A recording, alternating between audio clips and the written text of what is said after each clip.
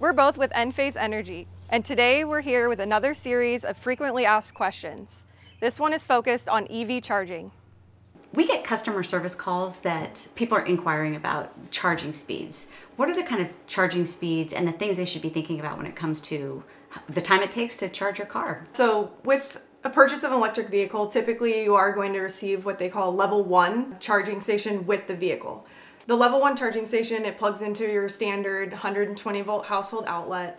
It can be very slow to charge. It will provide about 4 to 5 miles of range per hour of charge. Generally, people are going to be looking into purchasing what's called a level 2 or 240 volt charging station. This will require a dedicated 240 volt line, and there are various power levels that are available within level 2 charging. But having this type of charging installed can provide anywhere between 16 to up to about 60 miles of range per hour of charge, depending on the vehicle that's being charged and the station that they've purchased to charge that vehicle. So some cars actually accept power at a different rate than other cars. That's correct. Okay. On every vehicle, there is a onboard charger. The onboard charging system is in complete control of the charge. The charging station is actually just a safety device and a pass-through for power.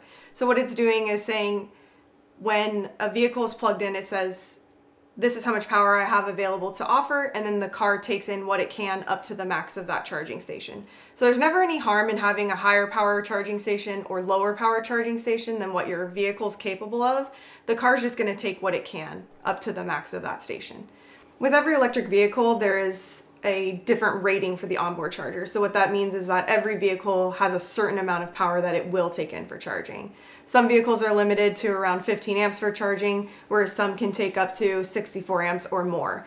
So the speed is going to really vary on the vehicle that's purchased and what its onboard charger is capable of taking in. Okay. If you didn't get your question answered today, email us at questions@enphase.com and we'll be sure to get to it next time.